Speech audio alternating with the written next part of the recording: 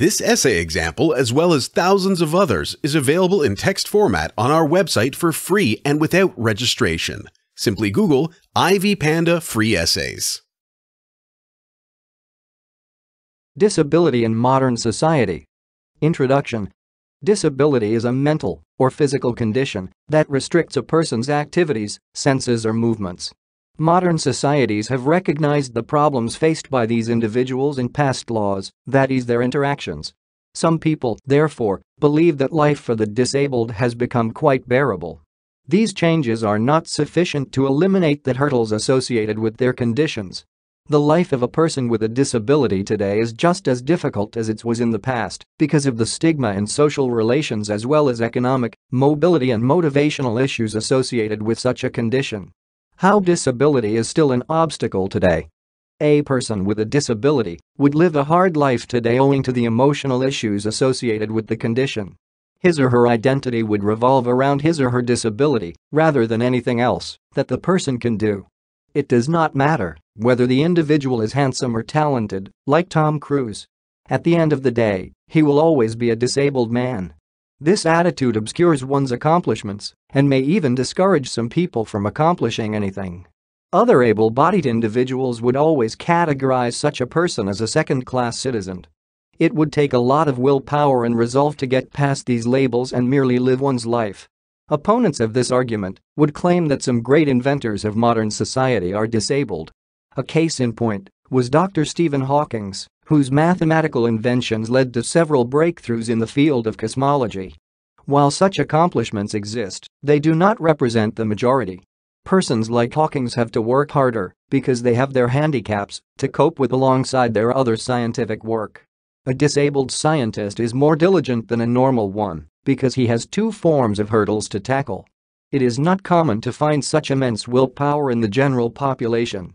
Therefore, disability leads to a tough life owing to its emotional demands on its subjects. Modern life has created several technologies designed to simplify movement. For instance, modern cities have stairs, trains, cars, doors, and elevators to achieve this. However, these technologies are not easy to use for disabled people. Many of them find that they cannot climb stairs, drive cars, or even access trains without help from someone else.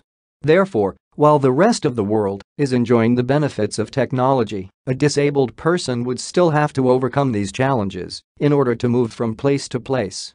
Some opponents of this assertion would claim that the life of a disabled person today is unproblematic because a lot of devices have been developed to facilitate movement and other interactions. For instance, a person with amputated legs can buy artificial limbs or use a wheelchair.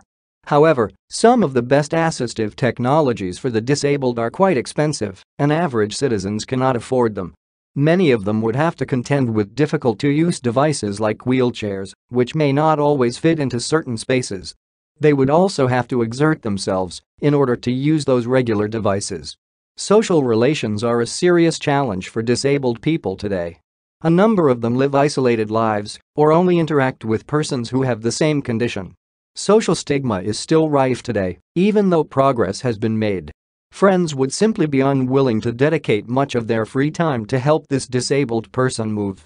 Additionally, finding a life partner or marrying someone would also be a laborious process because of the physical and psychological implications. If one's handicap is physical and affects their kinetics, then they would not engage in sexual activity.